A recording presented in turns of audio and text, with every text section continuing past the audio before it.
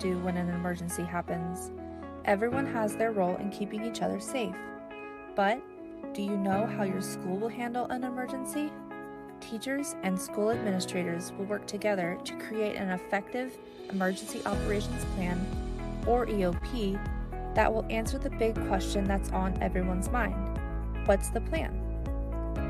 A key component of emergency planning is creating and maintaining an EOP, a document that outlines how a school will prepare, respond, and recover from an emergency.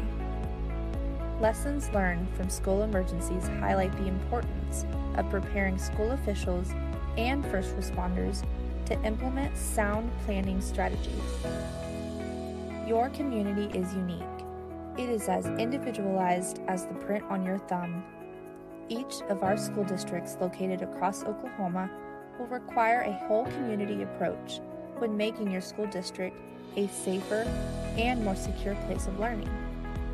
For more information on EOPs, you can contact the Office of School Safety and Security by either phone or email, or visit our page at the Department of Education website. Hello, my name is Jason Gray. I'm a specialist with the Oklahoma State Department of Education's Office of School Safety and Security. I would like to welcome you to today's webinar, Emergency Operations Planning. We are going to look at 10 key questions when dealing with emergency operation planning. So without further ado, let's dig in. What are some standard components of an EOP, and how would I begin to create and/or update mine? What a great question to get us started today. This is really the meat and potatoes of what we're going to discuss. We use the REMS, or Readiness and Emergency Management for Schools Guide to Developing High Quality Emergency Operation Plans in pretty much everything that we do. The Guide to Developing High Quality Emergency Operation Plans really lays out three main points in the structure of it. There's the basic plan, there's the functional annexes, and then there's the threat hazard annexes. So I'm going to talk a little bit more detail about each one. The basic plan is really, it provides an overview of the school's approach to emergency operations before, during, and after an emergency. Your primary audience typically consists of school folks, local emergency officials, and the community as appropriate. Some examples of what could be included in the basic plan are introductory materials. These provide information and accountability with community partners, such as your first responders, your local emergency managers, and public and mental health officials. It's kind of a, you're going to do this, and they're going to do that, and it's all on paper, so we have that accountability factor. The next thing we're going to discuss is organization and assignment of responsibilities. This is an overview of the broad roles and responsibilities of school staff, families, guardians, and community partners. This also lays out how our school or organization is going to function during all emergencies. The next thing is direction, control, and coordination. This is going to include an ICS, or incident command structure. We'll talk a little bit more about that later. That is being used by the school. It also talks about the relationship between the school emergency operation plan and your school district or your community's emergency management team. Training and exercise is something we're all hopefully real familiar with and is an important part of our emergency operation plan. This describes the training and exercise activities the school will use in support of the plan. It also includes core training objectives and the frequency that you're going to do those to ensure that staff, students, faculty, parents when appropriate, and community representatives when appropriate understand their roles, responsibilities, and expectations. And the last piece I'm going to discuss is the plan development and maintenance. This discusses how schools will approach the planning and the assignment of plan development and maintenance responsibilities. These are by no means an all-inclusive list. These are just some that we have chosen to highlight, and will be the same for the next 2 points that we discuss. The next main component is our functional annexes. Our functional annexes focus on critical operation functions and the courses of action developed to carry them out. To simplify that a little bit, these are going to be actions that we can use in a multitude of situations. For example, an evacuation annex which focuses on the courses of action that schools will execute to evacuate school buildings and grounds. We could use an evacuation for a fire. When necessary, we could use it for an intruder, for any hazard that may occur inside the school where we need to get kiddos out. So it's something that we could use in a multitude of emergencies. The next thing I'm going to discuss is lockdown or lockout annexes. We really like those words, and I'm going to explain a little bit about them just so everyone is on the same page. Lockout is typically we've got no outside entry or exit. There's something going on in our community, maybe the cops are chasing somebody who's robbed a store or something of that nature. So they're not necessarily in our school and don't pose an imminent threat, but they could. So we're going to lock everyone out. Teaching and learning still occur. There's just something outside the school that could potentially pose a threat. Lockdown is typically something on the inside of the school is posing a threat. A threat is imminent and there's no learning or teaching occurring. If you would like more information, we highly recommend the standard response protocol from the iloveyoguys.org foundation. You can go online and check that out. They've got a lot of really great information about that. The next piece I want to discuss is shelter in place annex. This focuses on the courses of action when students and staff are to remain indoors, perhaps for an extended period of time, because it is safer inside the building or a room than outside. So I'm going to really key off on that, perhaps for an extended period of time, because recently within the last year or so, we experienced that in Oklahoma. We had a lockdown. There was a situation, and approximately 7 hours, students and staff were inside their rooms. So when you think about those, really think through everything that may occur with a shelter in place. The next thing is the communications and warning annex. This includes communication and coordination during emergencies and disasters, as well as the communication of emergency protocols before an emergency and communication after an emergency. So how are we going to communicate during an emergency? What does that look like at our school? Family reunification annex. This details how students will be reunited with their families or guardians. I know a lot of our rural schools, we kind of laugh when we talk about this, but if we don't have a plan in place, mom and daddy are coming to the school and they want their kiddos now. So having that plan in place, making sure that our communities understand that plan can help alleviate some of those things. Continuity of operations annex describes how a school and district will help ensure that essential functions continue during an emergency and its immediate aftermath. So how are we just going to keep our school open? We know that during the last couple of years, whether they know it or not, COOP has been on everybody's mind because we've had to figure out how to deal with continuing education in the middle of a pandemic. The last one we're going to talk about is recovery annex. This describes how schools will recover from an emergency to include our academic, our physical or buildings, our physical or financial, and our psychological and emotional recovery. So we got to really look at all four of those and make note of how we're going to deal with each of those. Again, this is not an all-inclusive list. These are just some we chose to highlight. The last component is the threat hazard annex. This describes the courses of action unique to particular threats and hazards. Some examples, there's about 4 of them that really are listed. Again, this is not an all-inclusive list, but natural hazards.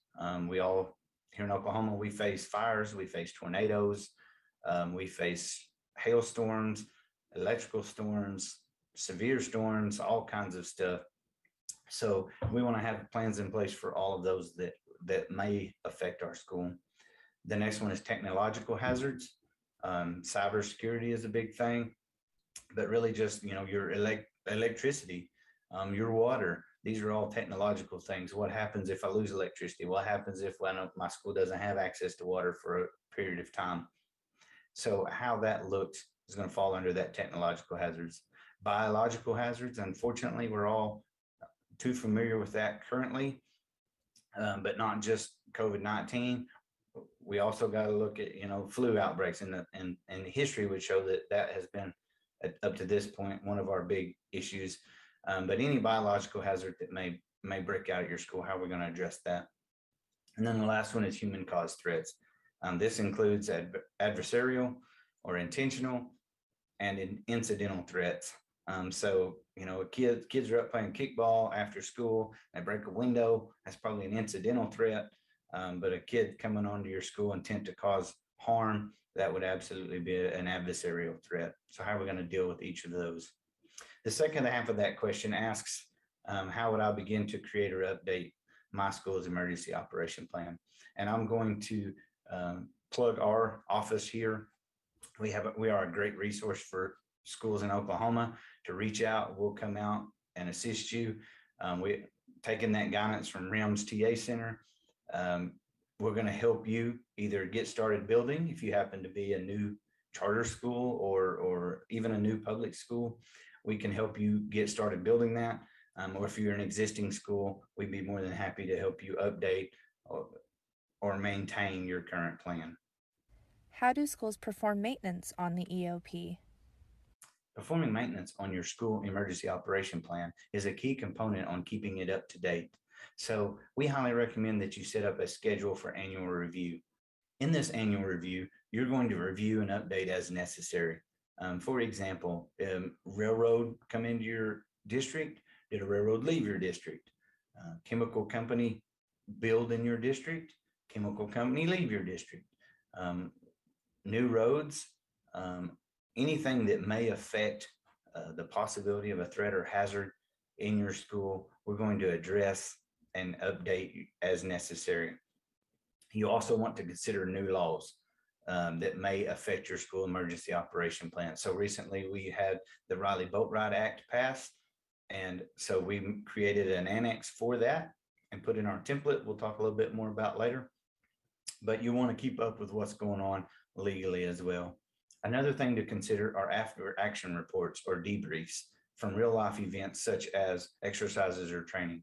So if I do my fire drills, let's say, and we have a debrief after my fire drills and somebody brings up a really great point of a way we could improve our standard operating procedure, we are going to pull out our emergency operation plan and adjust accordingly. So that may not be annually, that may be quarterly or whatever that looks like, just as necessary.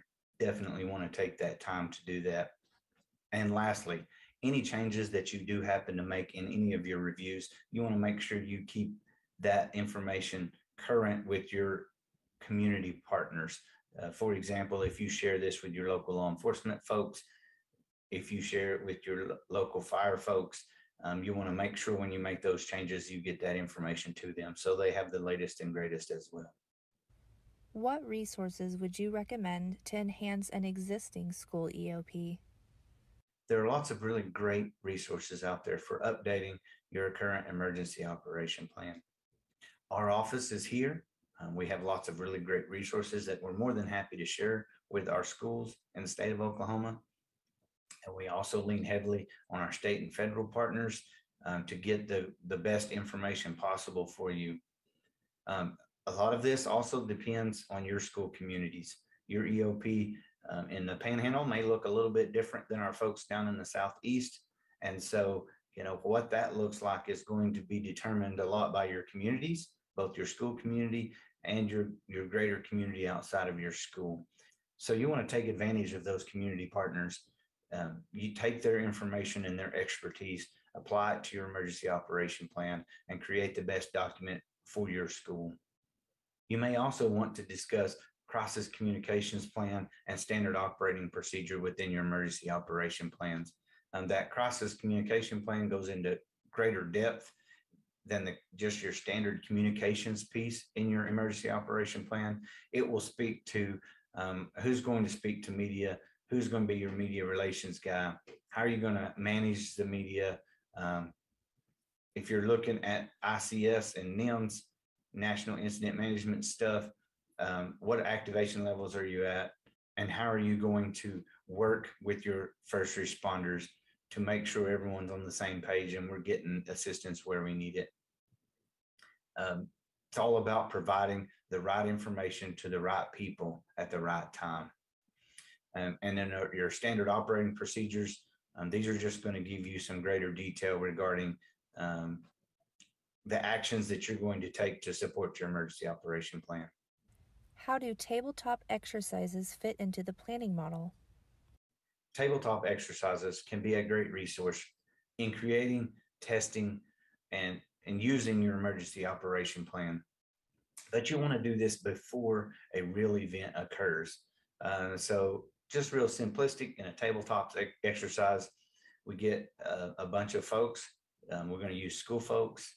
Hopefully you're going to incorporate those community partners such as law enforcement, fire, emergency medical services, whatever it looks like for your community. You're going to get those folks together in a room around a table, and you're going to present a scenario, and then we're going to talk through that scenario. Um, you're doing what?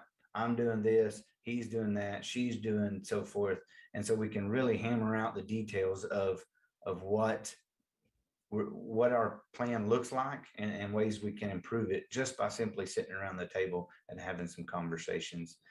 We're really testing the plan here. We are not necessarily testing the people, although you can come up with some situations and some great points to improve your folks. You're really looking to test that plan at a tabletop exercise. Um, you work your way through this, come up with some really great things. And as we briefly discussed earlier, an after action report or a debrief is going to be key in identifying what worked, what could we change, and then taking those suggestions and implementing them into your emergency operation plans. On top of tabletop exercises, you could also implement a functional exercise where we add some more people components in. And then if you wanted to take it even further, you can do a full scale exercise where we try to add some realism to it, and we bring in all those community partners. So we may have the fire truck show up, we may have the law enforcement folks show up, and we just work through how it's going to look if a real emergency occurred.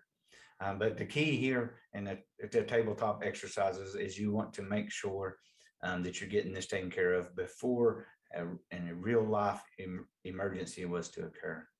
Is there any particular length or structure that you would recommend?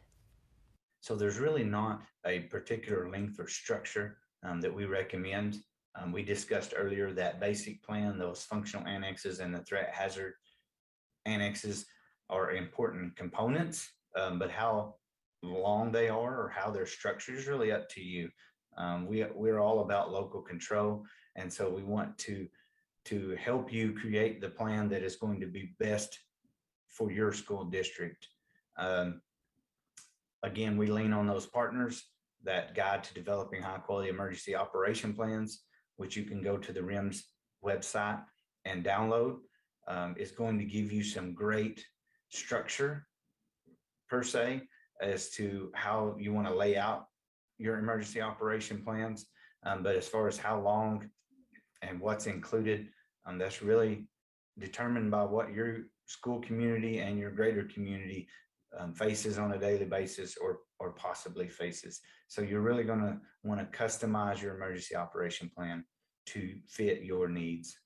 What are some of the most common mistakes or inefficiencies that you notice when planning procedures or protocols?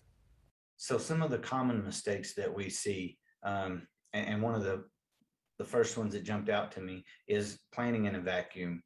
A lot of times at our rural schools and our smaller schools, we don't have the resources to have a team in place that this is their job, and so we either put it on one person, or if you're that administrator who wants to have his hand in everything, you're going to try to do it on your own.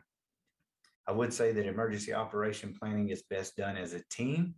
It provides different perspective from different areas within your school district. You also want to ensure that your drills are planned out, are taken serious to the best of your ability, and we have those after actions or debriefs so that we can really look at how we're doing our drills and exercises. Are they relevant? Are they being taken serious? And is everyone participating to the best of their ability, so that we know what we have when an emergency was to occur? It's also a great practice, and that you want to integrate your school emergency operation plan with your other related plans. For example, if you're within a city, you'll want to talk to your municipal emergency manager. Maybe you're not in a city or a municipality, you'll want to talk to your county emergency manager, and you'll want to work with them to ensure that everyone's plans are on the same page. And the last thing is, we're probably seeing this a lot with Hurricane Ida, but failure to plan for donations and volunteer management. So Oklahomans love to help, and that's a wonderful, awesome thing. But we want to have a plan in place to use that help to the best benefit of everyone involved. So just plan for how we're going to deal with donations.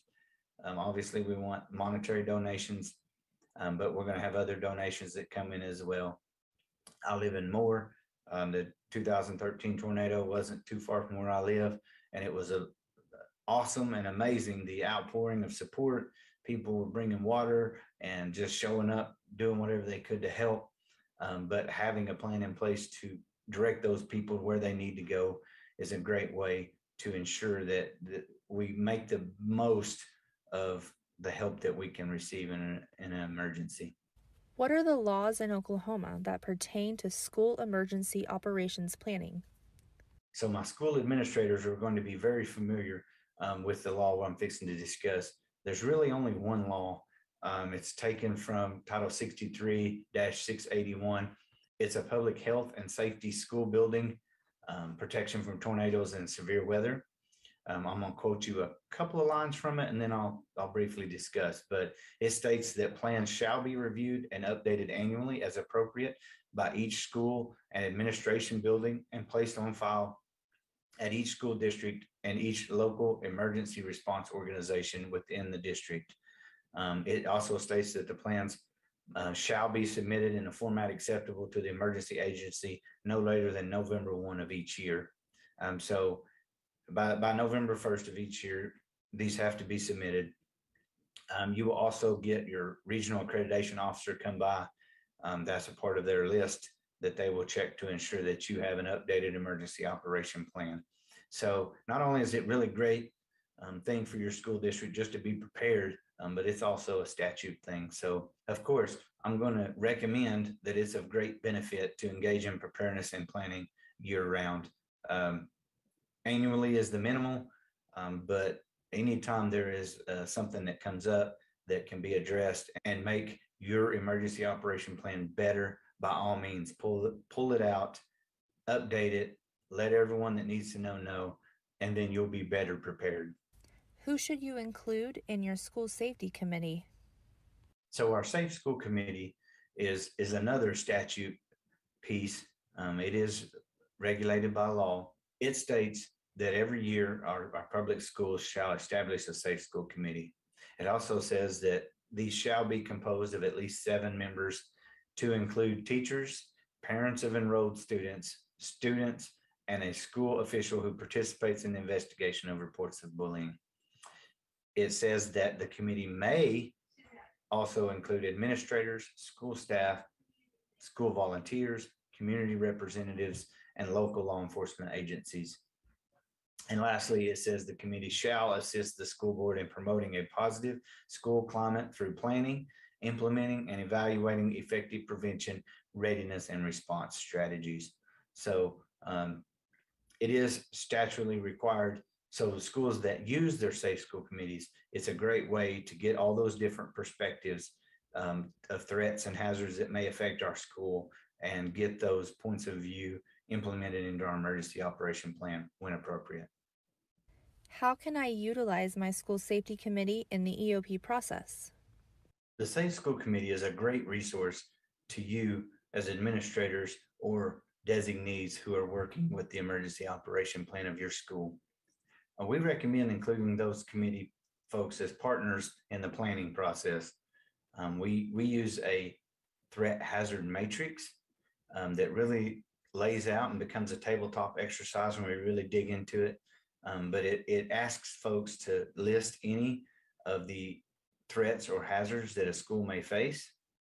And then it lays out 3 categories so that we can prioritize how we're going to address the given emergency. When we go out to schools to discuss this, I really emphasize taking the big picture perspective of this. We want to list anything and everything that might occur at our school, and then we want to come back and address the 3 questions. Is there training or professional development that you would recommend to enhance our planning procedures? We're going to recommend taking full advantage of our office's free services to assist you in professional development, as well as working on your emergency operation planning procedures. We offer a lot of really great topics when it comes to professional development. And we also offer a 6-step planning process for your emergency operation plans. I'm gonna go into just a little detail about those. Like I said, it's a 6-step process. The first step is we want to come and meet you. We call it a meet and greet and a walkthrough. So we want to sit down and have a conversation with you about your school, about any security, safety issues you may have, or things that concern you. We just want to get to know you and your school and how you operate and what you're facing. When we do the walkthrough, number one, we're going to look at things that you're doing. They're really great, and we're going to note those. We're also going to note a few things maybe that we can give you some easy suggestions to improve your preparedness and your safety and security efforts. The second side of doing the walkthrough is that we really want to get to know your school sites and your physical sites, if you will. And so as we're walking through, we're going to make mental notes as well as pencil and paper notes, and we're going to get to know your school a little bit better. That way, if you call us, you've got something we can help with. We'll at least have a little bit of knowledge of what you're facing because we've seen your school and walked through. The second step is we're going to introduce you to the National Incident Management System, or NIMS, and the Incident Command System, or ICS. The reason we want to get our educators in the know with this, get them more information, is that if something occurs at your school, when your first responders show up, this is the language that they're going to speak. This is the framework that they have built their policies and procedures around. And so we're all going to be on the same page, and we're all going to speak the same language, and we can get assistance where we need it quickly and efficiently. The third step is we're going to talk through that threat hazard matrix that I briefly discussed earlier. We typically like to get your Safe School Committee together, but we're going to do whatever works best for your school district at a given time. We will recommend that if you can't do it while we're there, that you have that conversation with those folks at some point and sit down and go through it. Step 4, I'm going to bring out a template that we have created for all Oklahoma public schools. It's very general public, and there's a couple of reasons why we did it this way. The first reason is that we wanted to be able to give it to any school in the state of Oklahoma. And so we know that our schools in the northwest part of the state face a little bit different things than our schools in the northeast part of the state, and so forth. So we really wanted to be generic so we could give it to any school. On the flip side of that coin is we also wanted our schools to, quote unquote, put some skin in the game. And so we wanted to give you a document that you couldn't just sit on the shelf, let it collect dust. When your RL comes by, check the box, turn it in to your emergency responder agency, and be done with it. You're going to need to take our template and make it yours and make it work for your school district. Step 5 is we're going to ask that you get your school board buy-in, that executive level folks.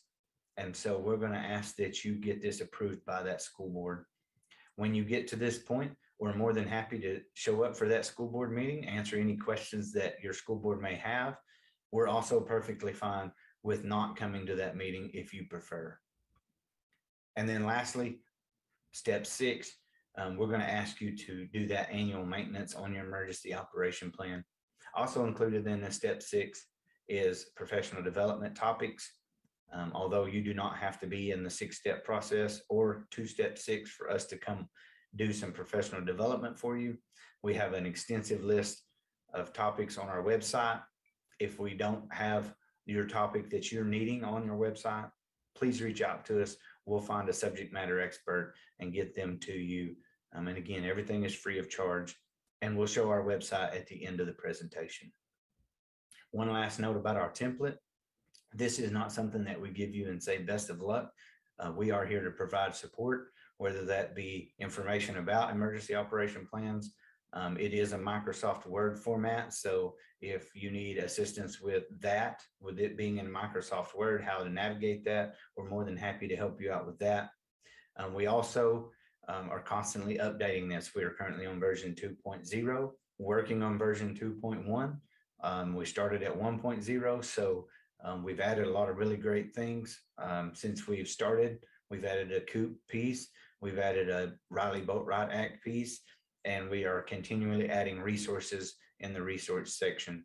So we want to be a resource for you, and we will do everything that we can to assist you in anything related to school safety and security. This webinar has been recorded, and it will be available on our website shortly. That concludes today's webinar. I want to thank you for joining us. We appreciate your time. We also appreciate your feedback. You will be getting an email with a survey, and we would really like your feedback. Once you complete that survey, we will send you a certificate of attendance for your professional development records. So with that, again, I appreciate you joining us, and I hope you have a great school year.